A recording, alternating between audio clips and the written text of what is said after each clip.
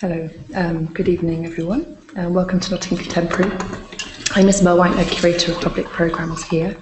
I'm just going to make some brief introductions to our guests. First of all, I'm delighted to welcome back John Newling. John is Emeritus Professor of Installation Sculpture at Nottingham Trent University. He was born in Birmingham and studied at North Staffordshire Polytechnic, Chelsea College of Art and Design and Wolverhampton University before being awarded the first Fulbright Fellowship in Visual Art in 1985. He's installed works across Europe and the USA, as well as realising large-scale commissioned artworks in the public realm. In conjunction with his retrospective exhibition upstairs, John has helped to propose the participants in this evening's discussion, and I'm very pleased to welcome Reverend Dr. Richard Davey, who is the Anglican chaplain and a visiting fellow in visual arts at Nottingham Trent University. His research focuses on the way in which faith as a distinctive and countercultural worldview is embodied and materialised within works of art. He is also concerned with the process and function of writing on art, and in particular the way in which a practice of poetics can provide a valid research tool. He is also author of the book, which has been published on the occasion of this exhibition, which is entitled Nature, Culture and the Spiritual in the Work of John Newling. It's available in our shop upstairs, and we've received the support of Nottingham Trent University in its publication. I'm also delighted to welcome James Peto, who is Head Curator of Temporary Exhibitions at the Wellcome Collection in London. He has held previous curatorial positions at the Whitney Museum of American Art in New York, and at the Design Museum, Science Museum and Whitechapel Art Gallery in London, as well as the Castle Museum here in Nottingham. He has a consistent interest and capacity for art and artists to affect everyday life and engage with the world beyond the art world. We're going to engage in a series of questions between us to start things off, and we'll probably be speaking for no more than an hour, and then we'll have half an hour at the end to take any questions from the audience, and then I expect we will retire to the bar, and so if you want to follow up any informal conversations, you can find us there. I'm just going to ask a question to start things off and perhaps set this discussion in context. I want to ask both Richard and James in turn how you first came to know John's work. I came to know John's work through his exhibition Currency and Belief, which was on show. It started at Yorkshire Sculpture Farm, but it was on show at the Genogly Art Gallery in Nottingham University.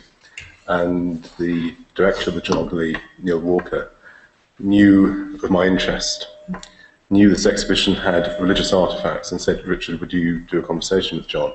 And we'd not met before the conversation, and we kind of entered into this conversation and actually realised a sense of synergy and kind of friendship from that, and it's been, a very close friendship ever since. But it was that kind of, I hadn't really known much about John's work before, and saw this exhibition and thought, wow, this is incredibly interesting, incredibly exciting work. And had you written about his work before the publication here? I'd written about his work twice. Once for the Church Times, which is the major Church of England newspaper, where I used to write regularly. I find myself having less time to do so now, but I wrote about uncertainty and for them. And then John asked me to write the preface for his book, An Essential Disorientation, which was published by Museum of Sacred Art in Poland, a diocese in Poland, and that was looking at the liminal and the nature of the liminal and what John's work said about the liminal and liminality. Excellent.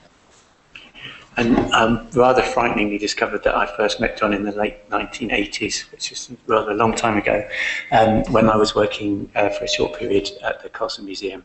And John was a very important part of the first exhibition that I ever worked on. So I have very happy memories of that.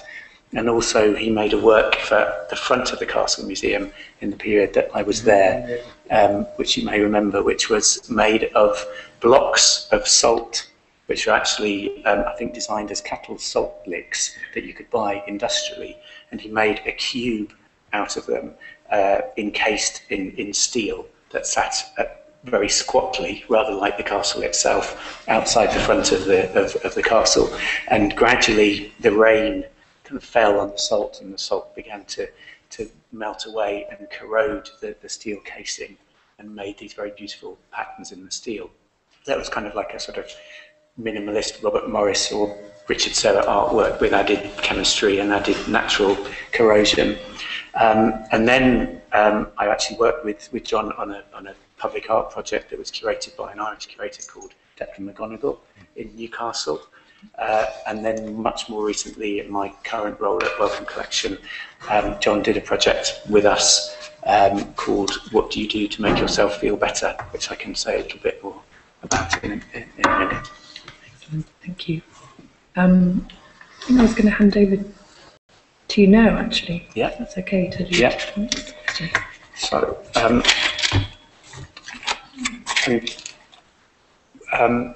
one of the things that I think is very particular about your work is that it has a kind of generosity to it. And the work that you did with us at Wellcome Collection, if I can just kind of describe it very briefly, because it gives a bit of context, I think, about how I know and understand John's work, and also leads into really the first question that I want to ask. So in 2009, John did this project with us where he and 3 helpers stopped members of the public on Euston Road in London and engaged them in a very straightforward transaction, which was to ask them, what do you do to make yourself feel better? Which I think is a very lovely question. It's very different to the kind of common question, how are you? Because it demands that you kind of stop and think, what do I do to make myself feel better? And they collected 500 people's answers from that kind of very transient population on Euston Road that has 3 stations on it.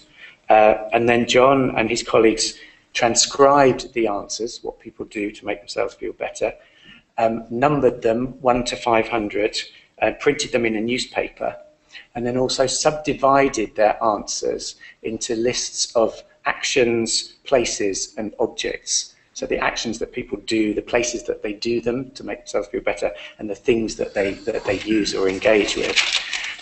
So actions would be things like, oh, I like listening to Mozart, or I like listening to the Sex Pistols, or I play football. Places were such as in the bath, on the beach in Morocco, in my bedroom. Objects, pint of beer was a common one. Rather depressingly, a golf club was a very common one. But then he listed the most popular in each of those categories, numbered them 1 to 50. So what was the most popular action, the most popular kind of place, the most popular object? And then reconstructed those actions, objects, and places into new sentences and new situations. So number 1, the most popular, for example, it was kind of amalgamated into a situation which was, I like to have a drink and go to the shops to buy a book. Number 5, I think, was I like to dance with a football in the kitchen. Number 50 was I would like to make a piano in Spain. And that was actually the title that John eventually gave to the project. So this became a kind of audit, if you like, of popular medicine, what people do to make themselves feel better. And as I said at the beginning, that I think there's a kind of generosity of spirit to what you undertake, because as well as asking something, you like to return things to the people that you work with. So you then, in the project you did with us, you then had 500 newspapers printed, those with all the answers, and those newspapers were given back to members of the public in the same place that the answers were collected. You also made some soil out of any newspapers that were left over, and you also very particularly gave a public reading of the answers to all of those questions. Similarly to the way you did in Preston, where you read out the mysteries that you'd collected from people in the marketplace. So that's a very particular kind of engagement with the public. And I just wanted to ask you really, why are those kinds of transactions so important to the way that you work? I think certainly in the last 15 years, those kind of projects have evolved really. And for me, they start with an intention. Intention with that project was to talk with a lot of people about what they did to make themselves feel better. One of the intentions was to try and better understand what an ideal city might be based on what people do and what people need. But those kind of projects, they kind of evolve. So I had very little idea at the very beginning what the very end would be. And I like to be able to take my thoughts through, in and out of particular spaces and particular activities with particular publics. So it kind of spreads itself. It's like a sentence that gradually begins to make sense to me. I think also I'm particularly interested in, when we were giving out the final bit, giving out the 500 newspapers, which I did on my own. And it was a bit of a nightmare because you are competing with an awful lot of other people, and when people see a newspaper that says, "What do you do to make yourself feel better?" they think it's some kind of propaganda, awful newspaper. So I was giving them out, and people would take one, and a few people came back and said, "This is fantastic, it's really interesting," and engaged in it. But I think there's also that I'm interested in how a place and an action, a situation, an event can kind of wobble the etiquettes of the everyday, really. So that I gave out most of those newspapers in Euston because, in the morning at Euston railway station there is millions of people coming out, and I know that those people coming out, they kind of thought, "Who's this pest that's just giving us a newspaper?" But the very fact that a few of them came back the next day and stopped me and had a chat about the newspaper and really enjoyed looking at the statistics that are in it and the evidence in there that people do need to walk, they do like art galleries, they don't just want to go shopping, that they found really interesting. So very briefly, those public actions, they kind of wobble the tacit agreements of the everyday, or the tacit agreements of place. And talking about place, it's a word that you use a lot, and I suppose that conventionally public art is often talked about as being made in public spaces, but you're, I think, much more likely to think and talk about and engage with public places, and you've written a lot about the word place. And can you tell us why that word particularly interests you? Yeah, again, it's to do with, the very, very early work was to do with, I was fascinated by that you went to a fruit shop to buy fruit, or you went into a bank to get money, and I was really, really curious about what would happen if, and I've done this, if you went to a bank and you encountered somebody performing close hand tricks with money tricks, essentially, that have been sort of custom made and were brand new kind of tricks with cash, and to what extent that would wobble those very parameters. I think art has the ability to momentarily, at least, perhaps in certain works I've done permanently, change the parameters of thinking of somebody who's entering that place.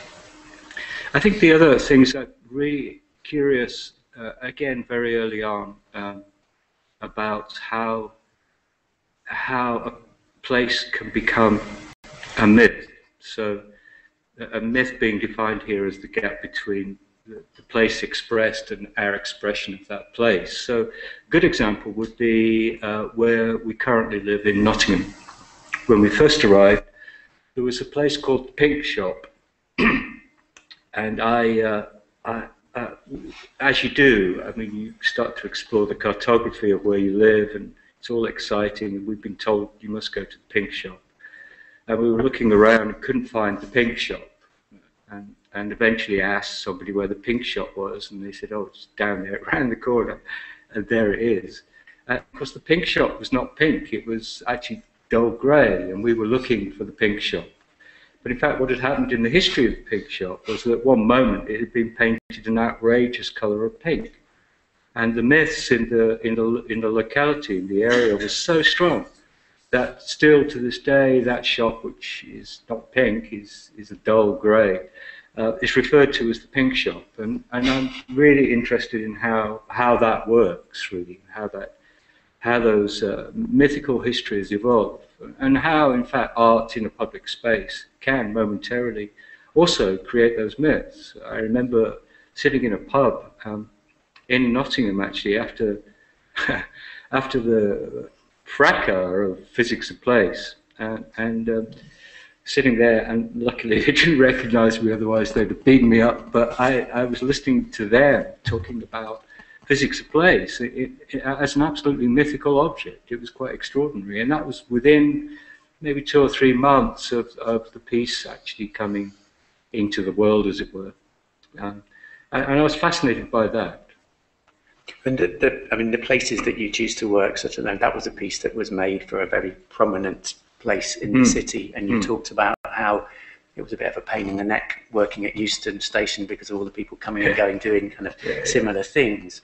But actually you choose those places very deliberately, I guess because they are about as public as they could be. And similarly, you did an extraordinary piece in the Market Square here in Nottingham, Saturday night and Sunday morning, where you drenched the square with floodlight. Again, it's the kind of the most public place, arguably, in the city.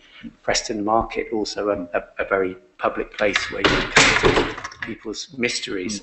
And I guess in some ways that these are exactly the kinds of places where public art is traditionally cited, but a very different kind of public art to the kind that you do.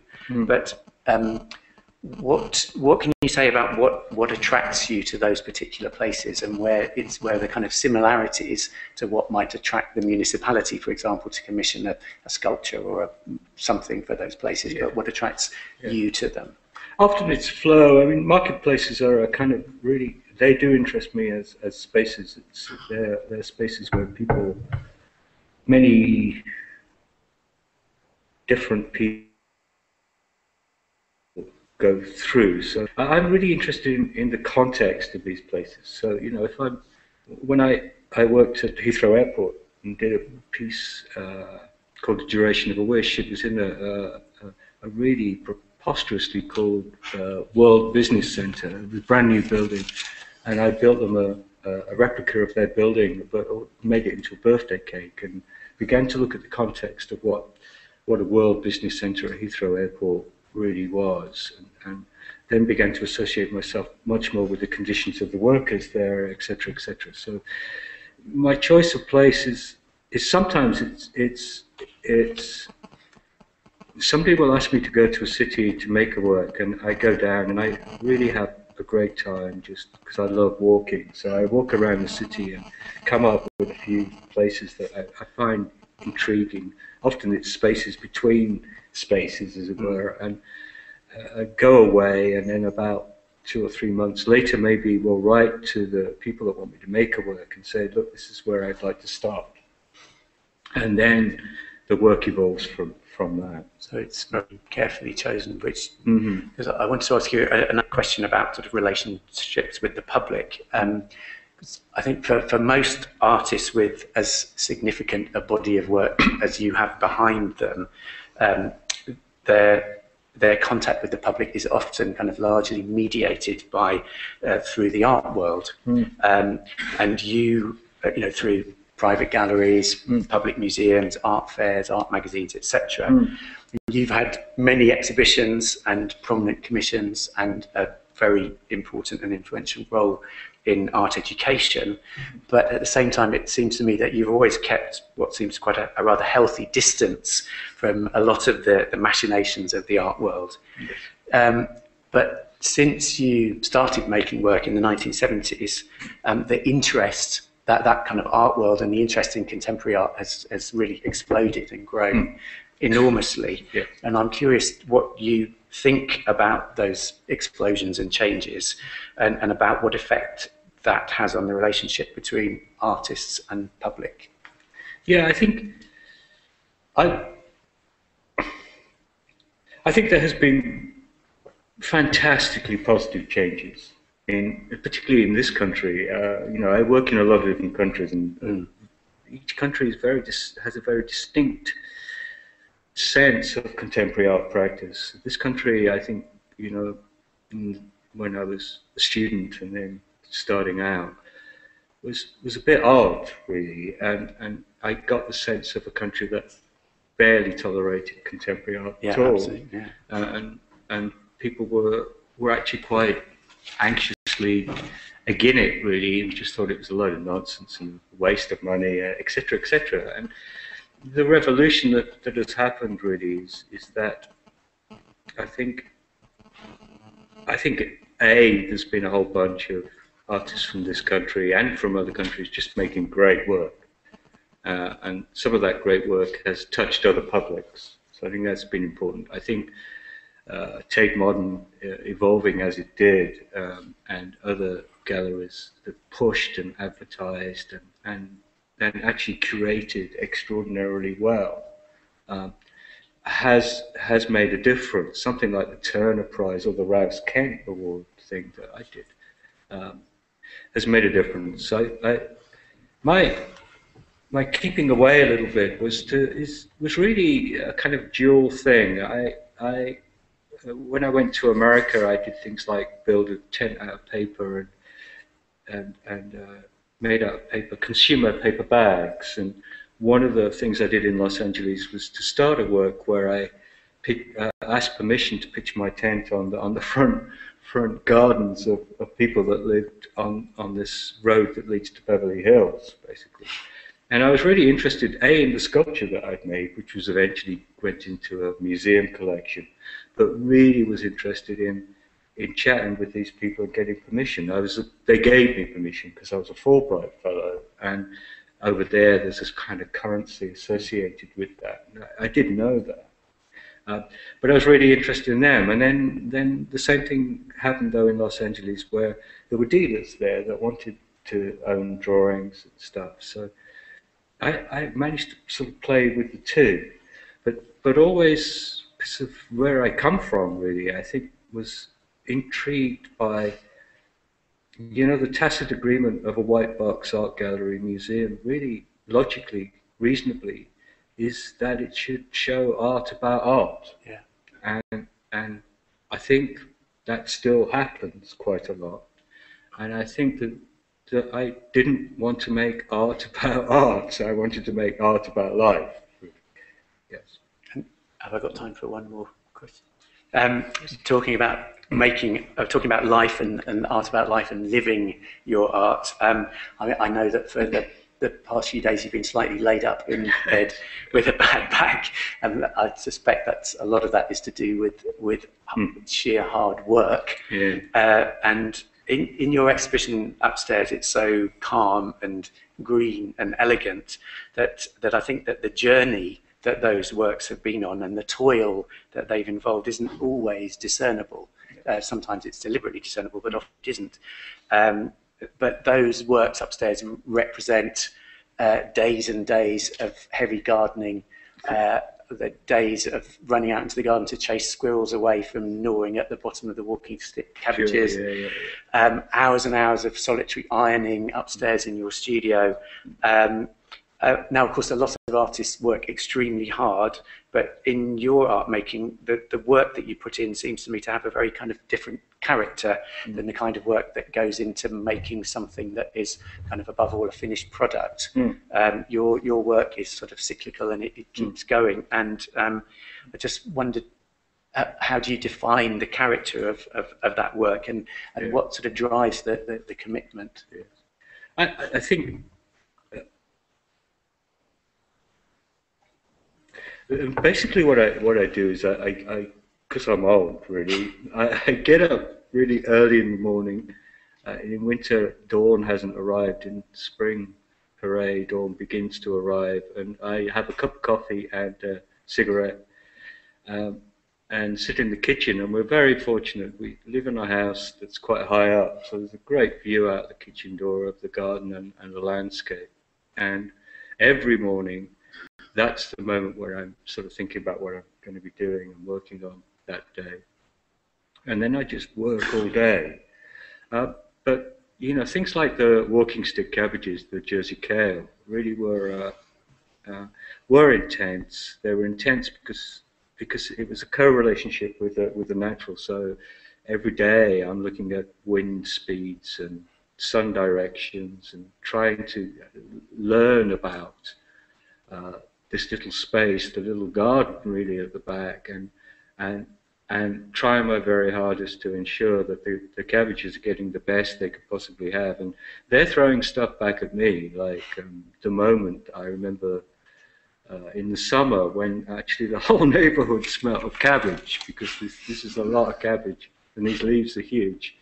And we had this swarm of cabbage whites came down. I just still can see it. These are things that really keep you going. Looking out the kitchen window and panicking when I just saw this white sort of hovering mass, and it was just the cabbage whites coming down to lay their eggs into the walking sticks and kill them.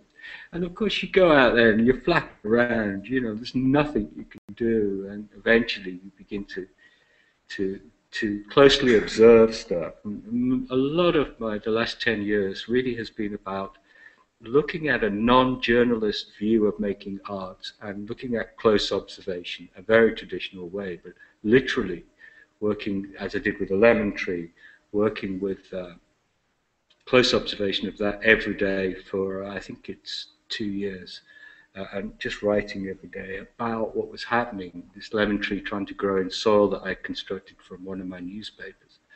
I really like labour, and so I found the last 18 months, which has been very labour intensive, an absolute joy. It's made me really happy, actually. So I really like working. And the tables upstairs, of course, are in a way a testament to a kind of old labour. They're traditional tables where you cut wood on or you make something. It's really talking a little bit about labour and politics and where we are now. Yeah. So yeah, I do work really hard, but I love it, and I don't really. It all seems to be seamless at the moment. It's hard to differentiate at any point when I'm not working. Yeah. And I think that's really come from a very long way back from really being a student, undergraduate student, and just training my brain to look at things. And my brain is a bit odd, only in the sense that, I'm dyslexic and all the rest of it, and it kind of, and just training it so that every time I go on a walk, I look for things and I connect things with other things. And gradually this cartography builds and builds and builds until it becomes part of you. And that's a really nice feeling. Mm-hmm.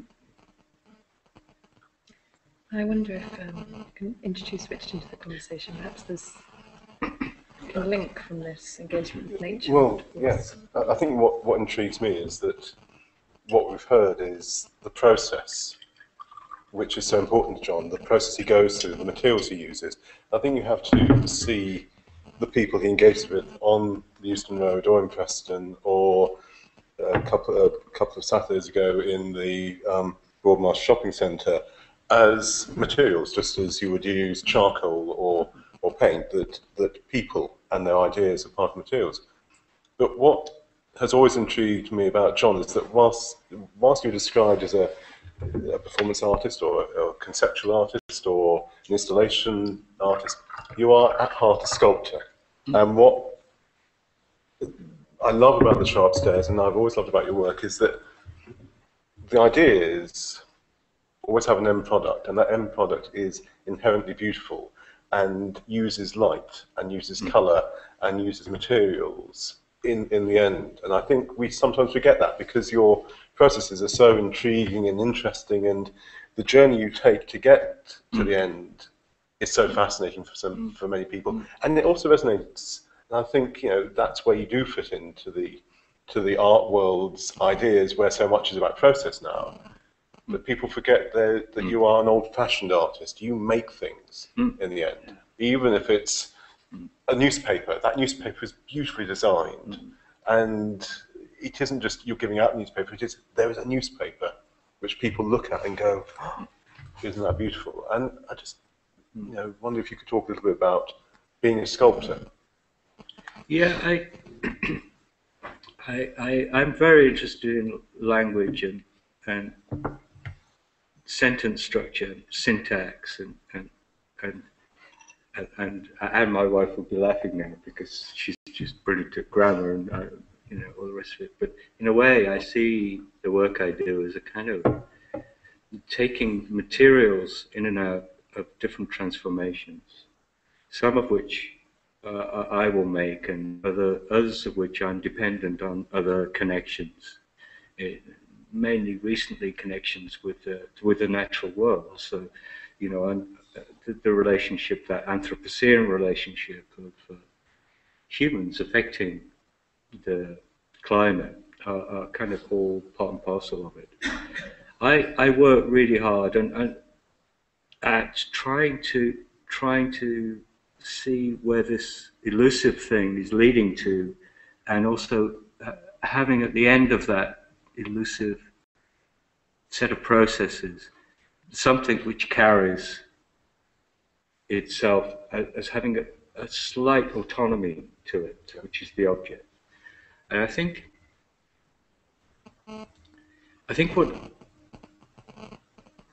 what is the most difficult part is the getting up at dawn in the morning and slamming your brain around for ages, thinking, what is the final form of this going to be? What is it? And I can spend 3 or 4 months having got to a certain stage with the work before I decide what it's going to actually eventually be. Those moments are sublime, really, and they are, they're as good as the liminal hours in a sense, because you might go to sleep having thought, oh, this is it, I've had enough, and you wake up in the morning and you say, yeah, it's going to be a glass of water with a spinning top in it or whatever, and it's a fantastic feeling because you then just do it, and you look at it, you think, yeah, okay, it's all right, and then you start working on something else. And it's that condensing down which I found fascinating. The kind of it's like the bowls in Wait, which are upstairs. Those amazing bowls of dust, of human detritus, of human debris, which lie on the bowl in the bottom of the bowls, which started with going in to try and get money changed, 2p, brand new 2p coins changed, and finding that actually they didn't weigh the amount they should have weighed, and as ever with you, asking the question, why not? And the question leads to these amazingly beautiful objects. And that intrigues me, but the process as well is so important. And one of the things which struck me as we were talking about and putting the book together was this journey you've been through where you are still scrabbling around in dirt, investigating. You started this back as a student at Stoke when you were on a canal towpath, investigating the dirt, and you're investigating the dirt on 2p coin, and you're now playing with dirt in the soil, making dirt itself. Actually, you've gone from using dirt to making dirt so you can play with your own kind of soil and homemade dirt and soil. And I find that fascinating, that this kind of journey of creation, of looking and uncertainty, of not knowing what you're going to find. And it's those borderlands that you seem to occupy. The back garden, when you're looking out on the edge of this kind of, not a sheer drop, but the edge of this hill to look out over the north of Nottingham, the borderland of the canal footpath, the borderland of a road, of a path, of pavement in the Euston Road, which is itself a borderland at Euston, that kind of space between Euston and the Wellcome Collection. It's quite a borderland as people passing to and fro as they go to work, but they're kind of just meeting and crossing there. Liminal spaces and borders seem such an integral part of what you're looking at. Certainly, yeah. I think the cartography that I described earlier, that kind of does involve you know, where are the edges, and also involves an abiding interest really in sort of participant observer. And I think, you know, over the decades really, I've gone from being, I've hovered in my work between either being more a participant and less an observer. The participant observer is an anthropological method invented in the 1920s, really, of a way of, because I'm really, in essence, interested in what it means to be human and what value might be, and then seeing how the work can disseminate itself like a seed in different kind of forms and ways and spaces. It's very simple, really. But yes, I'm interested in thresholds. I mean, I did a lot of work in the late 80s on doors. I know that sounds a bit banal, but it was, you know, I sealed up our house at one point and cast every way out of the house and took out all the light and made that manifest. A lot of work like that, which were essentially they were really shown in Jollenbeck Gallery in Cologne, who were dealers at the time. Michael Nickel, Jollenbeck, brilliant dealers, and they enjoyed the black steel works that I was building. But certainly, yeah, crossing a threshold, going through a threshold, was one of the things that intrigued me actually early on about churches. I couldn't reconcile, couldn't understand why, you know, I could go into a bank and I wouldn't feel much different going into a bank than I did inside the bank or outside the bank. Say perhaps with a fruit shop, unless I was really excited and desperate for a bit of fruit, which in the early days was quite rare. And then, but the same thing, but I needed to understand better why everybody I knew, and including myself, when we entered the church space, there was something weird happened in that threshold space. So that actually was part and parcel of my interest in churches as well. And I think what's happened since, what's fascinated me is this movement from the interest into the church as an alien space, yes, into actually almost creating a church or church spaces in the newest work, where they're not churches as such, but they are sacred spaces. We've talked about it in the book as kind of like pilgrimage sites, or as these roadside shrines that in the Middle Ages, where people would for a moment walk past and suddenly they'd see a cross or they'd see something, a statue, and they'd stop and it would feel different and other. It's like the prayer flags in Tibet and those kind of spaces where you go, and as you're walking through the world, suddenly, as you said, there's this wobble as things seem different, and churches do that for many people, but it's a physical object, and your work is, and these objects you create form these physical wobbles in people's lives. So why are you happy? A church is a place where people, in a sense, are supposed to think about what makes me happy, what is the meaning of my life, and you're doing the same when you say to somebody on Euston Road, what makes you happy, what makes you feel better, and makes them stop and actually think differently to how they would normally. It makes them come out of themselves or cross a threshold into a different way of thinking or different way of... I think so. I mean, we even had it a little bit. We had it a little bit on, last Saturday when we did the Riddler Jacket, where a place where it becomes a site value. And I was really, there's something very interesting happens with a work like that. We were exchanging bits from this massive, long piece of sculpture that looked really quite elegant in Broadmarsh Shopping Centre, a very difficult place, but a place I deliberately wanted to position this work. And we were exchanging them for little bits of that that 50-meter sculpture, in exchange for people writing down what they valued in their lives. Of course, we're looking there at a different kind of capital. So we were in a place of capital, shopping centre. I did work very early on in the first ever shopping centre, the Beverly Centre in Beverly Hills. And it did remind me actually of the works I was doing there in '85. But what was important about the people we met was that they started to do something really significant. They started to touch. They wanted to touch the merino wool. And as soon as people start to want to do that, it actually is a really good sign. And then later in the day, in the morning, they started to want to have their photograph made in front of the sculpture. And this is really kind of interesting about how people look at art to a degree. They wanted to have some ownership. And I thought, hold on, it's not going to be a disaster, this. I think it's going to work. I mean, there were one or two people that clearly were kind of like, I'm going to kill John Newling, where is he?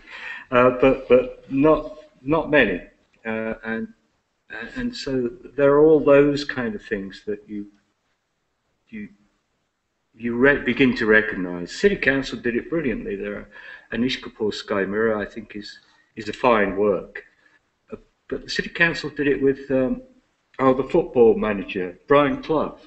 If you look at how people are reacting to the Brian Clough sculpture as a work of public art, and the way it's positioned, so it's given its own little space, it's very clever. It's actually quite knowing. Whether it's an accident or not, it doesn't matter. But they have understood that people actually want to go and sit with Brian Clough and have their photograph with Brian Clough. So there's a kind of interest there. I think what you do is different. I think you're absolutely right. That the Brian Clough statue, but that's quite like the people who go to Madame Tussauds and stand next to the waxwork of their favourite celebrity, or even their not favourite celebrity, or the people who see a celebrity in the street and can't, nowadays with the mobile phones, very quickly can't get it out, take a photograph of me and want to be photographed with a famous person. What I loved about the Riddler jacket was it, again, thinking back to the objects and those, like the walking sticks, which exemplified support back for the piece for the Museum of Modern Art in Ireland. The Riddler jacket, it wasn't the jacket as such which was the significant thing for me. It was those question marks on that cloth. It was mystery being put. You were asking a question without giving an answer. There was no answer there. But you were doing something which actually in this world people are looking for, it seems to me, but is also a difficult subject to talk about at times. What is mystery? We don't want mystery. We want to be able to say, this is what life is like, this is what reality is. And what you do is say, hang on a minute, no, there's uncertainty. This world is all about uncertainty, about mystery. Not in a frightening way. No. And it's not in a way we got to find the answers, but it's about let's celebrate mystery and uncertainty. And I love those question marks. And in the book, that's not the final, but the second to last image is a piece of that cloth, because it exemplifies what you are trying to do. Question marks saying there is mystery in this world. Live with it. I think I like unanswered questions. I like questions that can't be answered, non-imperative questions.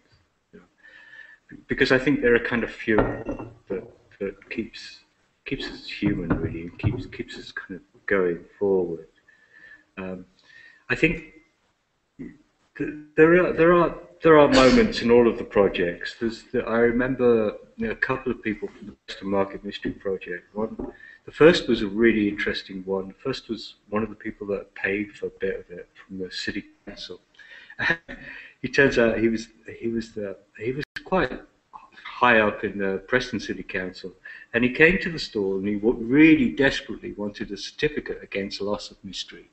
And he came up to me and he said, "John, I've really got a problem." He said, "There is no mystery in my life at all. I don't have any mysteries." So poor city council. I thought, blimey, there must really be something odd going on. So I said, come and have a pint. And we went and had a pint together. And by the end of the evening, he had 100 or 1,000 mysteries in his life. And of course, then we became friends because he really genuinely thought that I'd identified something in him that was just, it really rattled him, actually. And so and then there was another woman who just had mysteries falling out of her head, and she'd come every day and give us, literally, we wrote them down, but they didn't, it would have been a separate book.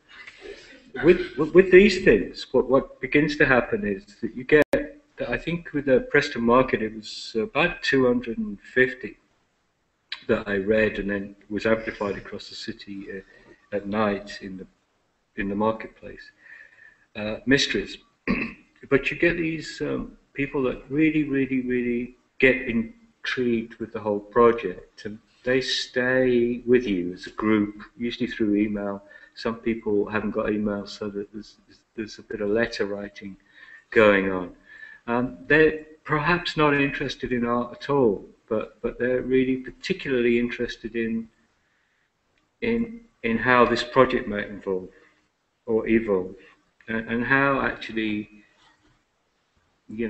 somewhere like, because this was a proper project, as they all are really. Lloyd's of London had underwritten, that these people could have come back with their certificates against loss of mystery and said that they'd lost their mystery and make a claim, make an insurance claim.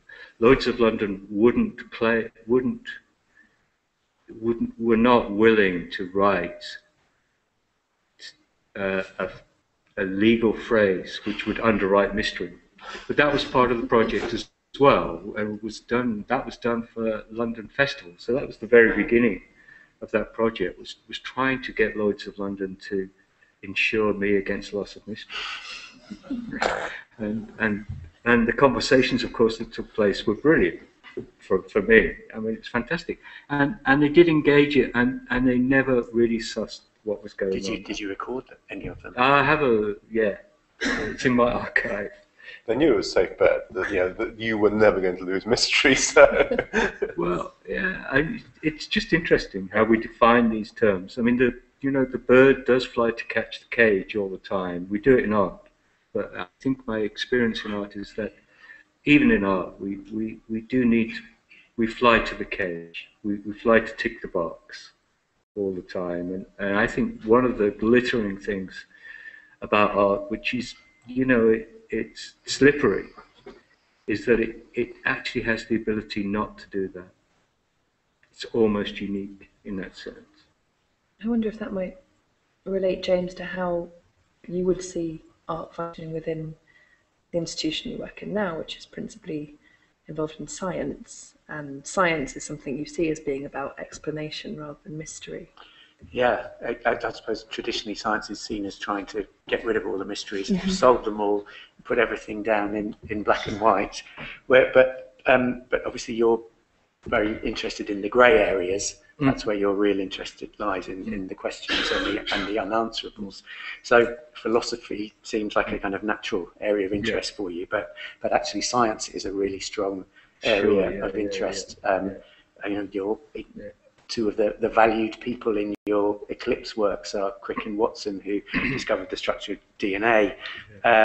So can you say something about your interest in scientific disciplines, which I suppose are traditionally seen as trying to determine black from white and get rid of the grey? It fascinates me. I mean, I think somebody who's talked a lot about particularly with institutions, how institutions, for example, all institutions in my experience, start with good intentions. So even art institutions will start talking about art a lot all the time, but eventually the values of those institutions become the inherent values within the institution. What is valued is something else other than the subject that they originally were brought into the world to do. My interest with scientists is It's that I think they're brilliant, and I think they have exactly the same roots of curiosity that all artists have, or people have really, is that they do something, something happens, and they think, why did that happen, or how did that happen, or what part of my body did that? And in a way, my interest with science does start with the body, and a lot of my works have been the wine from Chatham Vines. I mean, one of the things that I was interested in is art that goes through the body. My interest in the Eucharist wafer is about transubstantiation, but it's also really about the fact that something goes through the body. And I've made lots and lots of works that really have come, in a sense, from a live art perspective, which I'm still really interested in and taught for many years, or was part of a team that taught for many years. My interest with science is that they just seem so damn kind of rigorous and sort of honest. And I think what's great that I've noted, and I do look at new biologies now and look at plants and look at how soil works, and much of the science I've looked at was probably 19th century science, which is close observations, kind of stuff that I do myself instinctively in order to understand the world better, understand the specifics of what I'm studying better. And that still continues in the science. It's still observation. Okay, the machines that have been invented, the technology that's been invented for that observation to be at a molecular or a submolecular level exists, and it's fantastic, and it helps all of us. So I think we're probably approaching a golden age in biosciences, in our own health and well-being. The only thing that I frankly worries me is that I can't imagine living for 1,000 years. Can you imagine adolescence that would go on for maybe 50 years? Or an adolescence that went on for as long as I've lived on the world would be a dreadful thing. But I have a sense. Now, when artists and scientists get together, and it used to be called Sci Art, I know James, who is not involved in Sci Art, but I had a real problem with that, because it tended to be that the artists appropriated the glittering image from the scientists and showed it as a visual, and it kind of that felt very disappointing. So if I work in collaboration with a scientist, it's really about both of us acknowledging each other's abilities completely, and also understanding that both of us will perhaps not understand. You know, I can't expect a scientist to understand the history of contemporary art, which is a very important thing for me, or me to understand the history of genetic science, which is kind of impossible. But what does get interesting is when the conversations really look at perhaps the implications of what a scientist or an artist are doing.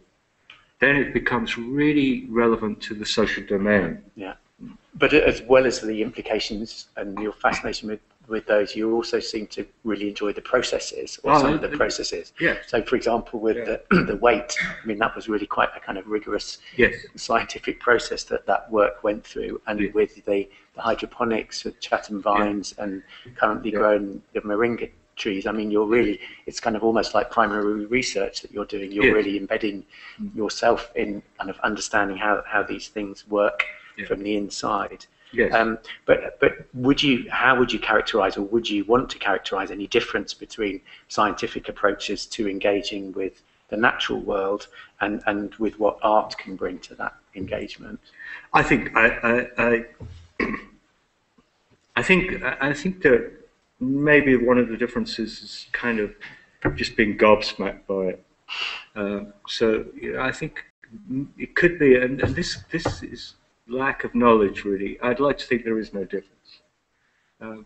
But I think one thing that might be different is you put those walking sticks upstairs, the seeds on them are dust. They're extraordinary. And, you know, after 15 days, fingers crossed, and you've got the conditions ideal for them, you should begin to see something growing out of the soil.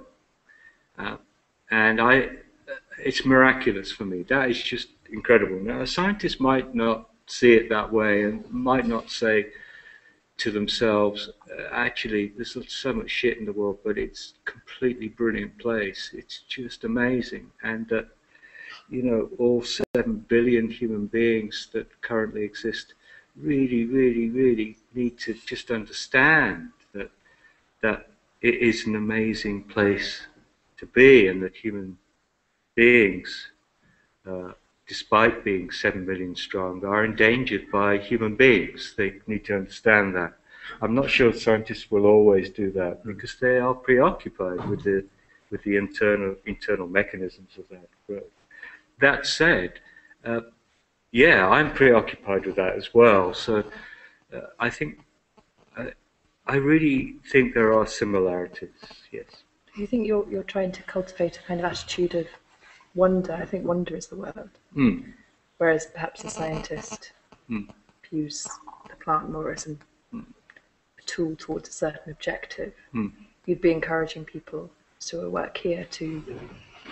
Yeah, I think that's it. Which kind of connects again to the idea of not wanting to explain it, of this kind of... I don't know. I think there's something we need. For me, what started to make sense about what John is doing is when he showed me at the beginning of our conversations last year, when we were looking specifically at how do we look at the whole of his work.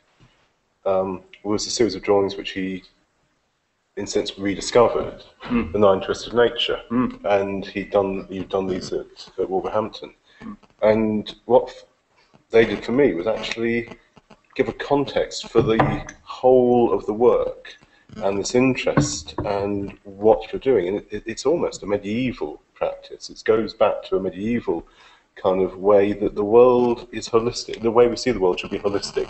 That the greatest scientists in the Middle Ages were also theologians, and they were artists as well. And there wasn't a distinction. You didn't have a distinction that the fine arts, the liberal arts, included theology, and they included science and physics and so on. And I think you did that. And what I have found intriguing is you naturally do that. And I've been watching the Brian Cox series on the mysteries of life that he's just started, and it's fascinating. I love the kind of thing about the atomic structure, because that's something which fascinates me and kind of relates to art.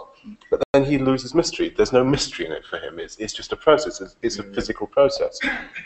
And I read somewhere that kind of commenting on that series, he explains how the world works, but he doesn't ask the question why we're here. And it seems to me that you ask why as well as how. And yeah, you may not want to, but those kind of interlocking circles that started with a kind of a line with the Nine Twisted Nature, and then kind of creating this spiral that was constantly spinning into a double helix, almost, the double helix of DNA, going backwards and forwards, and then they became 3 interlocking circles, which were the organic, the cultural, and the etheric, and kind of, and that's where the book, kind of the subtitle is, nature, culture, and the spiritual. That's what it is that you see the world in this way as a whole place, not separate out into science or art, but actually, why do we separate them? I think those drawings are kind of curious, because they were done over a period of about a year, and I think there's close to 50, 60 of them, and they've never been shown before, because I put the word research on them, and of course, I think, well, that's research, the drawings were my attempts really to look at one algorithm, one thing that I was looking at, and trying to look at geometry and this set of rules, and just exploring them over and over and seeing what happens. And eventually what happened was that I made a speculation with the concentric circles and the axis that comes from them and the shapes that it generated, which were 9 dominant twists, and then it repeats itself. We did some experiments where we transplanted the concentric circles to circles on a tree that had been cut, and did the same drawing from it. And of course the drawing then just goes all over the place, and it configured loosely the original shape of the tree. And that was where my interest in sort of science began to come in, and I got quite a buzz out of that. At the same time, you know, teachers are really important. At Wolverhampton, I was a fellow there, and so was kept alive, really, with a bursary. But I had 2 mentors. One was Paris Chakravorty, who was a painter there, but who happened to be a Brahmin monk, and that was really extraordinary. And externally, a man called Keith Critchlow, who used to teach at the RCA and the Architects Association, whose expertise is on Islamic geometry. So part of the kind of going down to London to talk with Keith was to attend his lectures on Islamic geometry. And so, you know, I got this double hit, really, of I knew about Platonic geometry, and suddenly I learnt about the mathematics and Islamic geometry in a fundamental way through Keith's lectures. And so those works are important, but in the rush of things, tended to be forgotten. It was Alex that, you know, found them when he went through the studio and said, well, I think we'll have these. And I'm very happy that they're there. But yeah.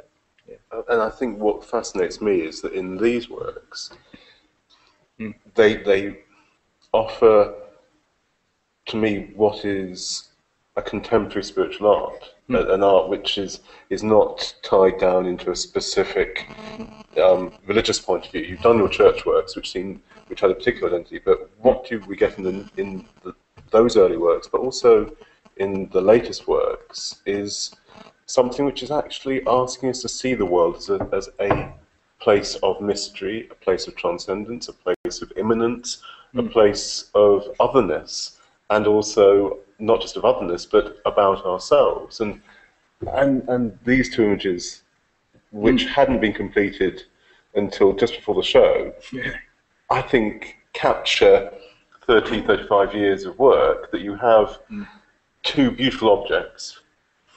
You have the 2p coins, which are also Eucharist wafers, which are also wishes. Sure. You have nature, you have time, and you are very much about slow time.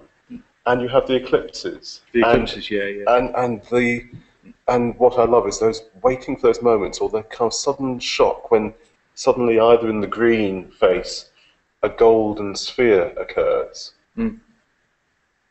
or in the golden face nature occurs. So it's the transcendent becomes immanent, and reminds us that otherness has to be grounded in the everyday, in this reality, but also in this reality there are moments of mystery. I just find those 2 amazing, and you know, kind of they capture what your work has been and what your work is doing. And to me, they're... you know, when I made them, I nearly remade them.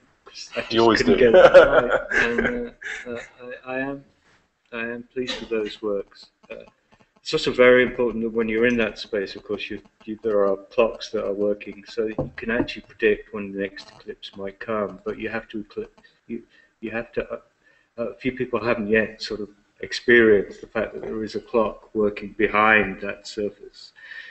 And these layers, I mean, the whole show has many, many layers in it. It's a kind of archaeology that just evolves right over the years. And I think probably with the most recent ones, they're kind of an evolution that you can trace back 30 years. And that's why I think we kept on talking about the notion spinning, of spinning. Yeah. Well, I used to love as a kid spinning. I mean, one of my favourite games was just spinning, falling over. I do remember that vividly, and that was important.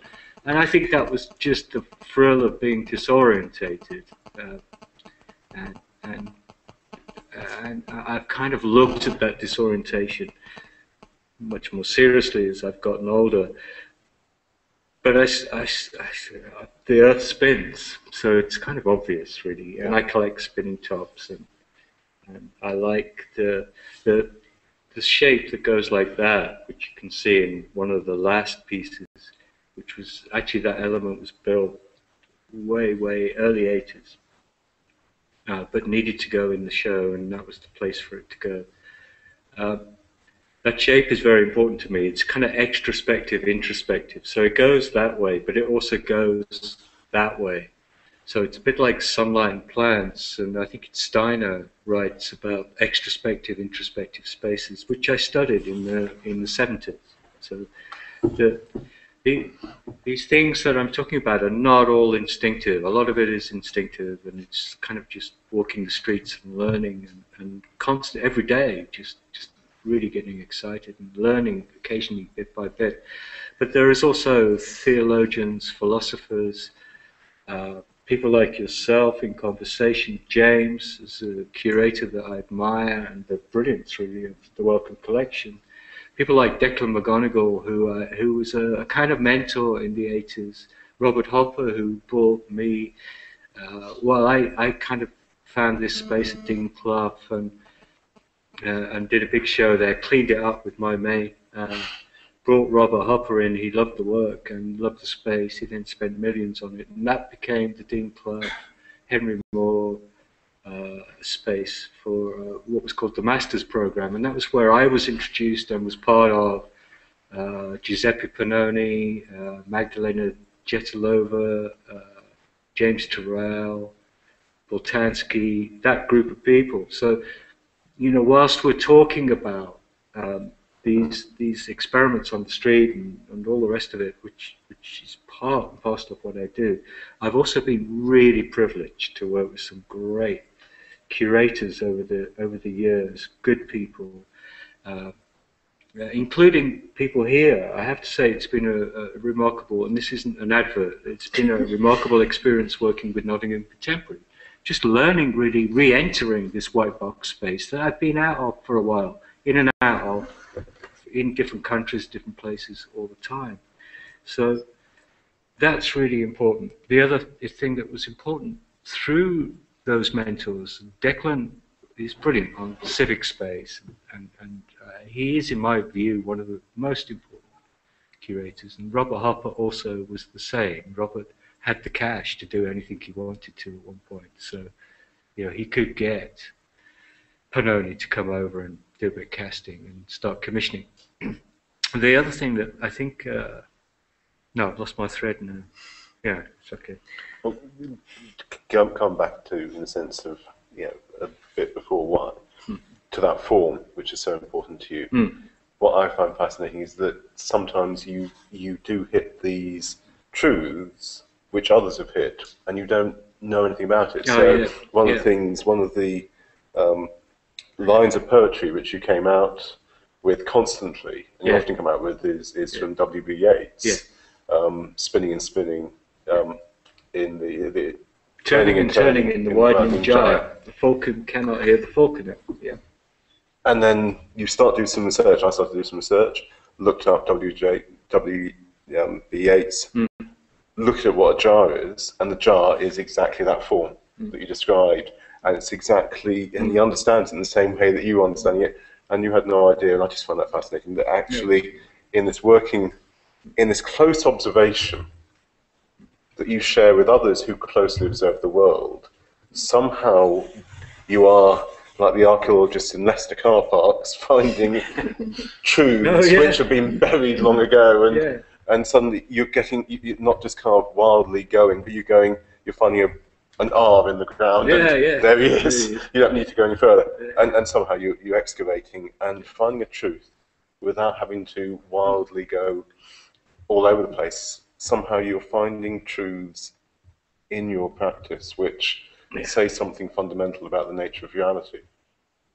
Well, I think, I forget which philosopher it was, but who said, because, you know, again, when I was a student, undergraduate student, everybody hated complementary studies or art history. Everybody, except me. I absolutely adored it. And they were very good with me as a student, undergraduate. They just gave me a room with a key, a big room, and just said, make something, and we'll come and see you every few months and chat to you. And I just kept building. Complementary studies was very, very important to me because I was introduced to philosophers and theologies and films and, you know, the relationship, the kind of canon of 20th century art. And gradually, that was important to me, and gradually, sort of early 90s, I began to see that I actually was could be placed with the situation, this sort of conceptual artists, and I actually had, you know, I was not this person that was miles from nowhere, working in Nottingham at that time, probably. Yeah, I was working in Nottingham, and working very hard and thinking, well, you know, you're not part of anything, but of course I was, and that was really important. That's one of the things I'd really like to see in fine art. I know it's not a popular thing, but I've talked to so many thousands of students who you know, I do have great respect for. Amazing. But when you sometimes recently, when you ask them things like, you know, an artist that's worked in the 50s, 60s, or even the 90s, who's worked in a very similar vein to what they're doing, and they haven't got a clue. I think that's wrong in some ways. I just think they would feel so much happier to feel that they are engaging in an ongoing process. Are they interested to go and look at what they are? Yeah, absolutely. It's just part of belonging, you know, and it makes art stronger if you can feel that you belong to it. All art's belonging. They're kind of the great, artists of any century. They react to what's gone before, and that's why they're unique and and new. Not because they're doing something without thinking about what's gone before, but because they are reacting to what's gone before and what they are trying to deal with. They're not separated out from. They are integrated into the history of, you know, their process. Yeah. I feel like it might be. I have a question I could ask, but I feel like we've been talking between ourselves for a while, and so I wanted to pause perhaps and see if there were any questions from the floor, from the audience. I have a question. In the country you work. Sorry. Hi. First of all, thanks a lot for the interesting conversation. I have a question for John Newling. In the countries that you worked for, like, have done artwork and research, have you noticed any differences, I'm guessing, between the relationship between human beings or citizens which lives in a particular place and their landscape or their natural national history, for example, and which are the most interesting differences that you've noticed with compared to the UK? Yeah, I think the most startling example of that. I mean, landscape's very, very important to me. It isn't just a city landscape, but you know, it's wherever I'm walking, I'm kind of thinking and observing and looking. The first time I experienced a completely different thing, actually, ironically, was Los Angeles in 1984.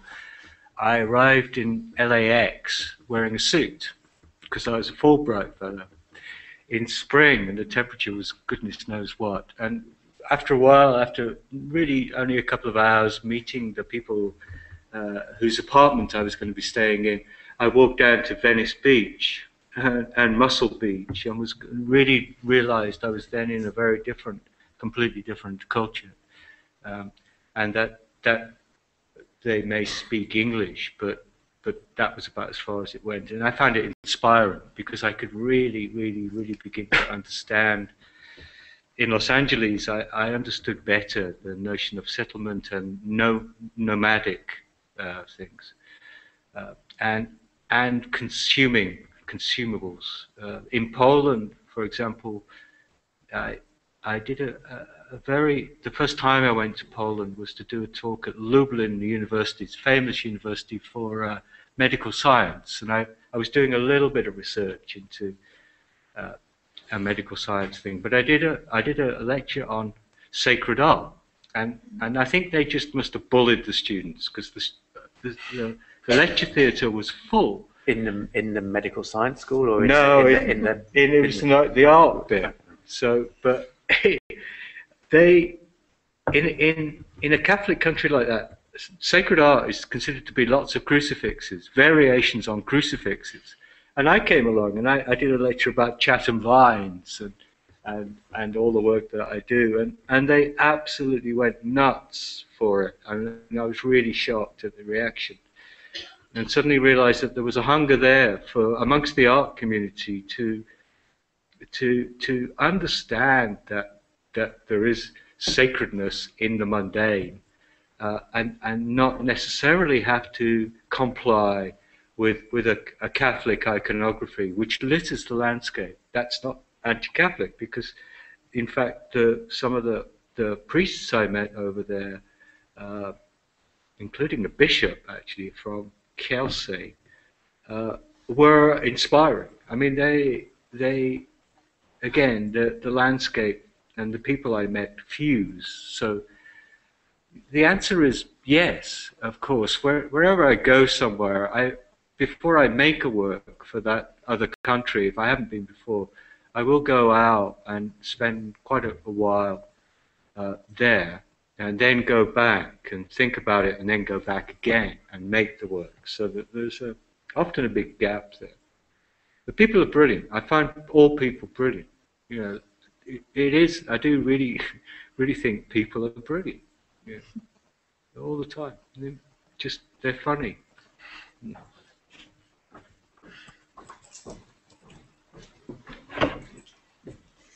Just coming back to the Fulbright Fellowship, I wonder if you could just talk a little bit more about the impact that receiving that, being one of the first people to receive the fellowship, had on your career. And I wonder if you consider that a pivotal point in your career, having that time over in LA. Yeah, I think it was.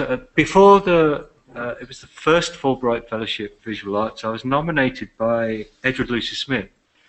And I remember going down for interview and actually being very young at the interview and saying to them, I don't want to be associated with any university. I really think higher education is on the wane, and I'm not interested. Don't want to be. I want to work on the streets.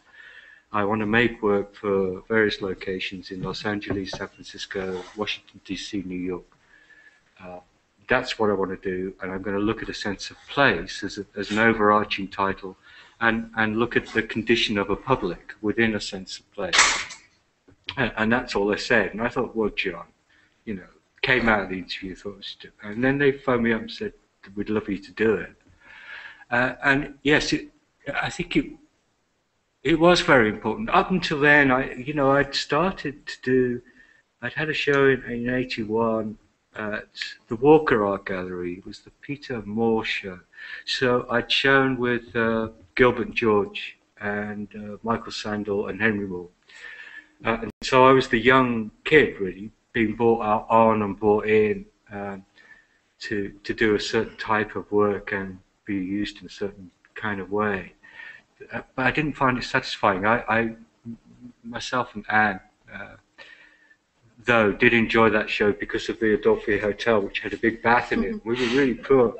So we spent the whole day just having baths, and then the whole night we spent with Gilbert George getting drunk, to the extent that the hotel actually came and said to us, "You drunk every bottle of wine in the hotel," and we believed them and went to bed. So there'd been incidents up till then, but what happened in America was that I decided I didn't have to run towards the commercial gallery thing to survive. That there was a possibility here of other things that can make me more interested and the work richer, and more instinctive and more freer, really. just to keep going and do stuff. So yes, it was very important. And just to add to that as well, and having worked for quite an extensive period of time in higher education, I wonder if you could just talk about your thoughts about the future of art education in this country and the way that things are going. It's so difficult. I mean, the first thing I would come in on that before I talk about that is something I did want to mention tonight. I find it perplexing, and this group of people here, and we should all be doing something, to have the baccalaureate without art in it, and indeed RE. I mean, come on, let's be really sensible. RE, okay, it's a really important subject. It's where you learn about other cultures' belief systems. We live in a world where other cultures' belief systems are, in a way, because we are so ignorant, they're leading to people killing each other. To actually take that out of a curriculum, to have a generation that don't understand what Hinduism is or Buddhism is, it's just frightening. To take art out of that curriculum is equally frightening. It's completely wrong, and we need to really somehow, artists are rubbish at lobbying and gathering round and marching on London, but I think really in this one we should. Higher education, I think historically in this country has been so strong and so rich, and you know, I've taught on a creative arts course, contemporary arts course, live art course, all at NTU, and then a little bit in fine art before I was doing a lot of research, really. And I think the trick for the lecturers is to understand that the institutional values are not necessarily, should not become necessarily at odds with their values. In other words, when they see people promoted because they ticked a lot of boxes, then get the boxes changed. You know, that needs to try and happen, because that's important. I'm not despairing of, you know, I've been to a lot of art schools and in quite a few countries as well. And certainly, you know, fine art at NTU, for example, I saw the show last year, and it was just, my only criticism was that it was too good, that it felt like walking through the pages of Freeze magazine, and but that's a compliment. I just was bowled over by it and just thought, blimey, these are autonomous, complete works of such maturity. I was shocked, and it's brilliant, and that's testament to the teachers of that place. I think one of the problems has been research, and it's research into art and research through practice has really damaged the kind of synergy that has happened with the traditional art school. Not that that's a bad thing, but research into art I can completely understand, because it does have research rules and tools. But research through practice is problematic in the extreme, and kind of institutions are seeing research as kind of another cash cow. So the pressure for people like me, actually one of the reasons for leaving early from the university was just too much work. I couldn't cope with both jobs, and I was always part-time as well. So, but it was that I couldn't do HRC forms. I just couldn't do them. And the university kept saying, you've got to earn £1 million HRC research funding, or we'll cut your wages, or we'll you know, cut your hands off, basically. And I gave up in the end on all of that. And I think there is a real problem between what actually goes on in art and what is perceived as HRC kind of funded research, you know, except the kind of research that researches into art rather than through art. Can I just add to that, because John and I have talked about this over the years quite a bit, because my PhD was through a department of theology, but about contemporary art, and the theologians in the department couldn't understand what I was trying to do, because the methodologies in looking at art are different to the methodologies used in theology. But it just happened that I started out going through the Department of Theology. And I found it very liberating going to a School of Art and becoming a fellow in a School of Art, but at the same time very frustrating when there is this different methodology where I'm talking about my writing as practice, my research as practice, and yet I'm seeing colleagues who are trying to fit into narrow boxes defined by external, in a sense, other disciplines which weren't designed to think visually and weren't designed. That was the problem that the theologians had, was I was looking at people thinking visually and they were thinking in a kind of literary way, and the two don't really necessarily match up. And I think we have that problem in the kind of fine arts, where people are being asked to apply because there aren't any written, the visual is the tool. The visual way of understanding is the tool, and yet people are using psychology, and there's nothing wrong with that. But when you're using psychology and semiotics and linguistics as a research tool to understand the visual, I think there's a lot more work we need to do to actually understand and devise a methodology for really understanding visual art knowledge, and it isn't there yet. And yet we are, as John said, we are being made at times to jump through hoops. Yeah, I think art does have the highest possible ordinal range. In other words, it has the capacity to collaborate with all disciplines, and I really do believe in that. I think so. My criticism was not really that. My criticism was that the way I am, I can't do HRC for, because they kind of demand stuff that just seems contrary to what I want to do. I think if I was now a 17-year-old entering art education, as I did in the 70s, I couldn't, because I come from I was coming from a family where my father I'd failed my 11 plus. My father had died at 13. My mother had as a consequence of that, a kind of breakdown, and I was a complete mess, really, as an adolescent. And I found this thing called a foundation art course, which I began to enjoy, and then just about got into Stoke-on-Trent to do an undergraduate degree, went on to Chelsea to do an MA, and on to Wolverhampton MPhil. It was 9 years, actually, all in all of which was paid for. And there's no way that I could have done what students have been asked to do now. I wouldn't have been able to do it. So the kind of desperateness from failing the 11 plus and kind of sort of feeling that I was in the wrong school, and eventually going to a comprehensive school, which kind of completely helped me. I think what would have happened is that I would have done something else, but I feel like I was wired really to do what I've done. I've managed to just keep going. I think future art schools will probably be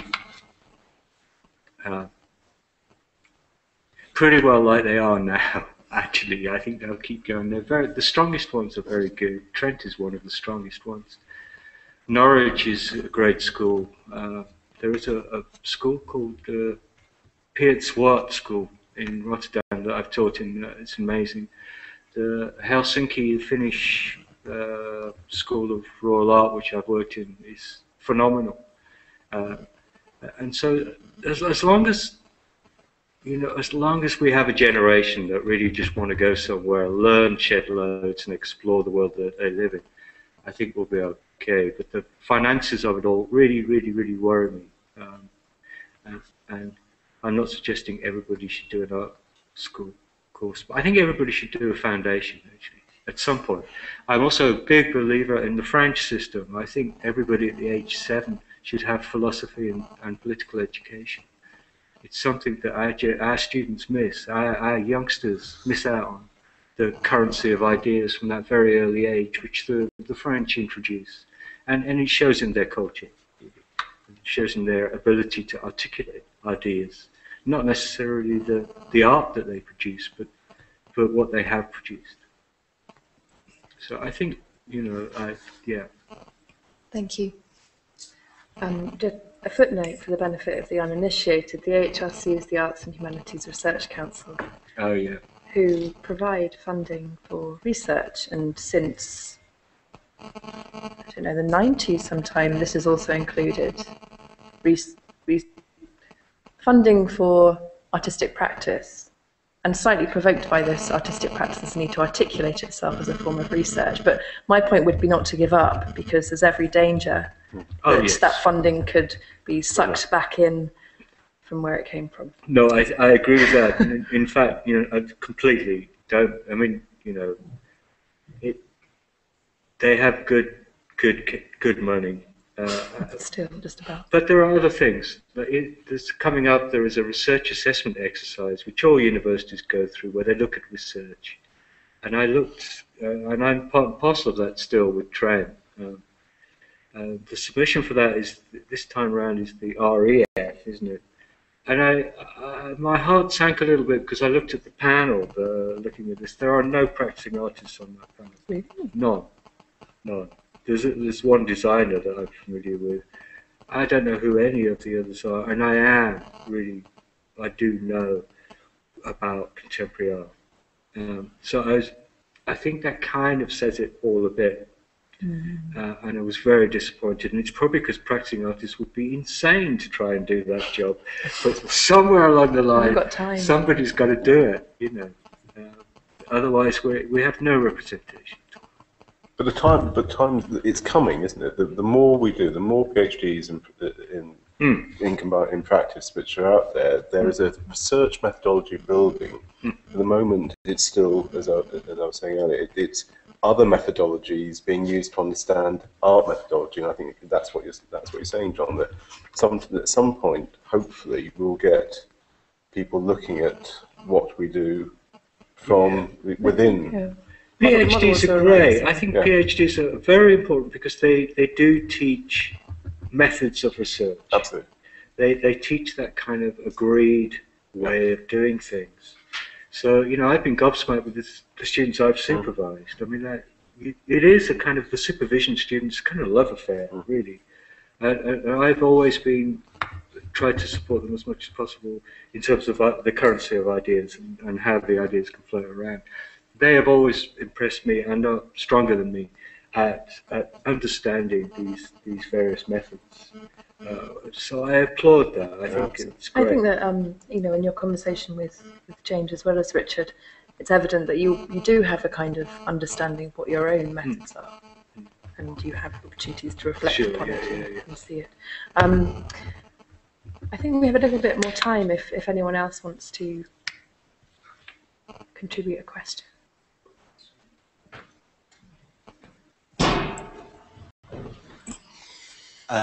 Yeah, thanks. I enjoyed the talk and enjoyed the exhibition.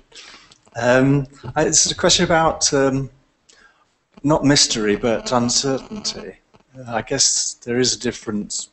One of the things I was struck by looking at your work is how fastidious it is, the attention to detail.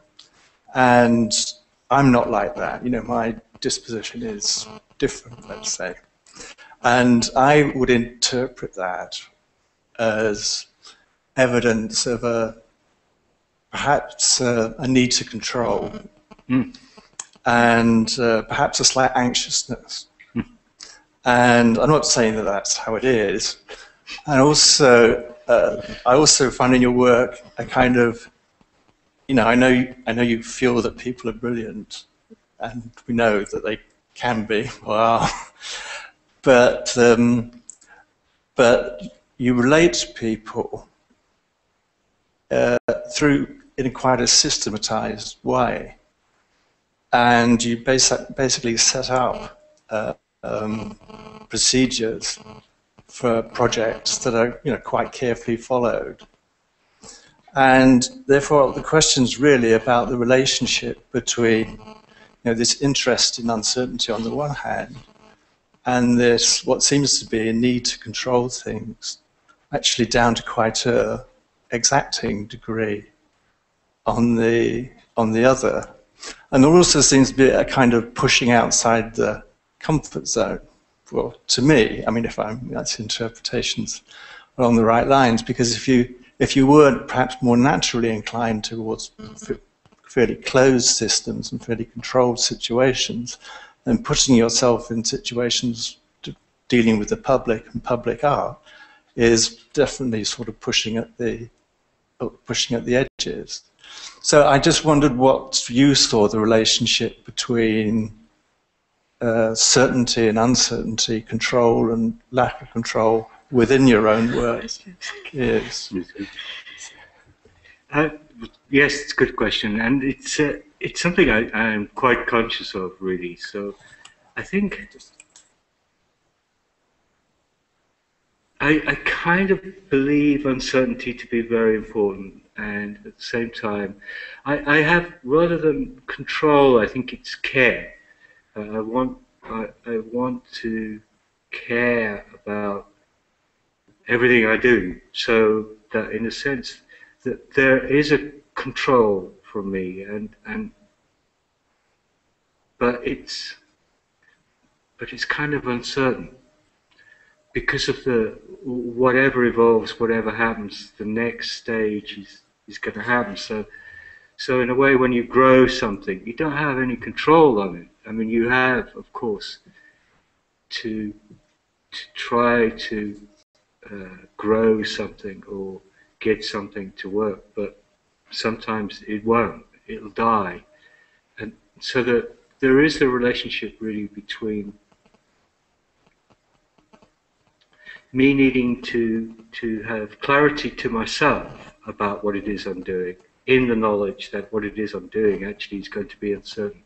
But there needs to be, I do need structures that I look at so that I can understand better what it is I'm trying to look at, if you know what I mean. So it's kind of, it's very much like that. The other thing is that I am socially quite shy in many ways, so that pushing the boundaries and talking with people on the streets and working is quite difficult for me.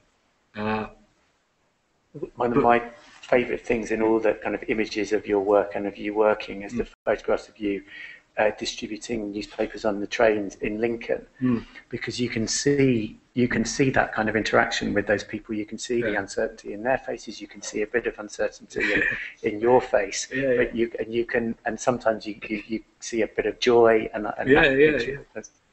It is a bit like it's. I was thinking actually this afternoon. I mean, because as Richard has written the book, I mean, Richard sat brilliantly with me and kind of interviewed me week after week after week about various ideas and thoughts, of which one of them is uncertainty, and Richard has written quite, I think, brilliantly about that.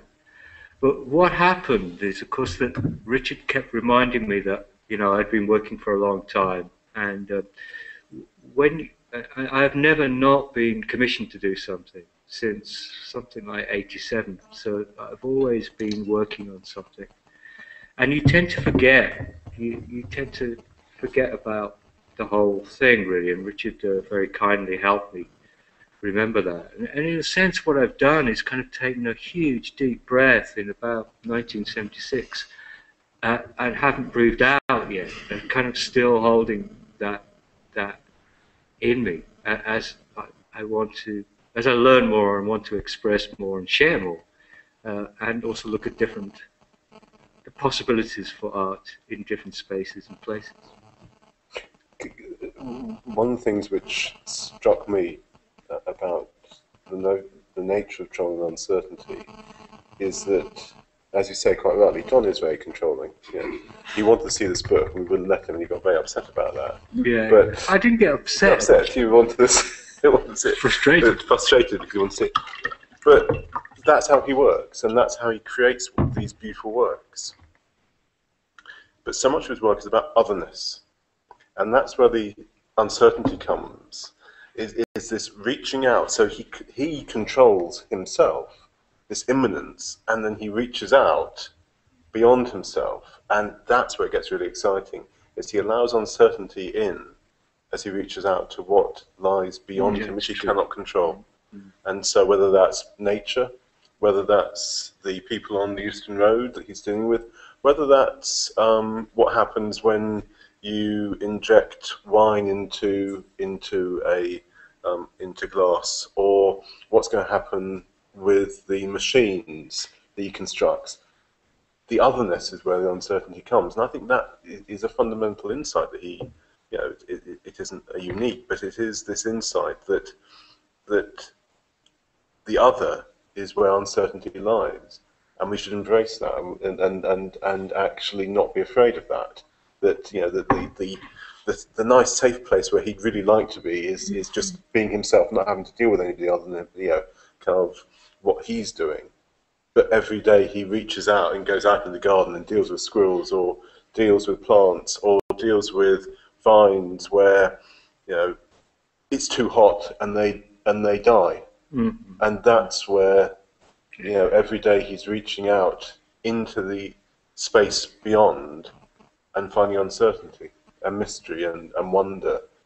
And that's, I think, what his practice is about, is the walk out beyond himself into the space beyond.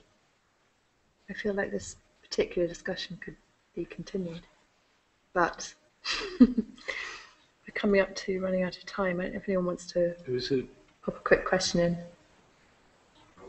I was going to ask a question. You seem to talk, first of all, John, and you talked about the interface between theology, philosophy, and the work that you do. Sorry. Interesting conversation where you've talked about these crossover points between these different disciplines, and I just wanted to ask you, because the prompt for it really is people like Kandinsky and their relationship with music and how that plays into art. And I'm thinking of an old friend of mine, used to be a music critic who had a very serious oral impairment, and in terms of getting back to listening to music, he wrote a book about it, and he explains that he was listening to classical music in terms of concrete shapes or architectural shapes. And I'm just wondering how music informs the way in which you approach your art. Yeah. Well, that's a kind of synesthesia. I mean, for me, music is important to me, but it's mainly kind of it's 70s music really, and I play it loud just for different moods that I need to be in. So, if I've had a really bad day, I might well play After the Gold Rush, because it kind of evens me out. But I that's how I look at me. My interest in music is to do with it's very Catholic. I mean, it's kind of all over. But I do like kind of the music that has a narrative, or that just is somehow gets my adrenaline going more, or makes me go somewhere else in my head. So I kind of use music like that. Can I just suggest that it's not music as such with you? You don't talk about music. Yeah. But you do talk about poetry. Poetry is really what I think is the equivalent of music for there are artists who find music essential in their work, and their work responds to it. Poetry, it seems to me, when you talk to John, poetry is what constantly comes back in. You're often peppering conversations with bits of poetry and just a line that you remember from childhood, like the turning and turning in the widening jar, and other bits of poetry in those text pieces, which aren't necessarily poetry, but are like poetic lines, which... Oh, text is really... I think I've misunderstood the question a little bit. For me, poetry, text is crucial. I mean, a lot of the works I'm doing at the moment are taking either some text that I've done, or Thomas Paine text, or I'm currently working on The Wasteland, where convert the text into a soil, and then the soil grows something, with the notion that the roots of whatever it's growing in that soil, and the soil is nearly 80% just text, that text somehow goes into the plant itself. So the constituent elements of the plant or the tree do actually contain, literally and metaphorically, that text. So poems like The Wasteland, I think is an absolute, and I've rewritten The Wasteland many times for other kind of works and texts that I've done. It's the most amazing poem. W.B. Yeats, I think, is amazing. Seamus Heaney is just incredible. Philosophically, probably Heidegger a little bit, but how I work is that I hear something and I do a bit of research. So like walking sticks, I know how you get a perfect length for a walking stick. So you measure the person, add half an inch, and then look at the relationship between the floor and the second wrinkle in your wrist. So I'm interested in that kind of practical information. I might want to know a little bit about something else, and so I will find it, but and I find it, absorb it, take it on. The long-term stuff that stays with me all the time is really the poetry and some of the philosophical things I know, like Anselm's Always Beyond theory. I love Anselm's Always Beyond theory because it says the words always beyond. And it's one of the times when theology and philosophy adopt the same theory. So it's quite an amazing point in the whatever century it was written in. And it kind of goes like Anselm was trying to define God and spent his whole life doing it. And in the final paragraph, he kind of comes up with just before he dies, actually comes up with statements that sort of says, if you think you know God, you can't know God because God is greater than what you can ever know. And that's why it's called the always beyond theory. And I kind of like the beauty of that, really. That we are never there, and we can never be there because we are predisposed not to be there. So everything is always beyond, and occasionally we grab little bits of it and then move on towards where we want to try and get to on our adventure. We don't really have such things as journeys because we don't have destinations, because we don't know what they are. So in a way what we've got is adventures. Everybody's on a kind of an adventure. It can be really hard, really desperate, but that is essentially what we're doing. Thank you very much, John. I think that's a good note to end stroke begin, stroke end on. Thank you very much. Thank you. For returning, participating in this conversation. Thank you, James. Thank you, Richard. And thank you all for being here. And we will be sticking around a little bit longer if anyone wants to just approach any of us for a quieter word. But thank you. Thank you. Thank you.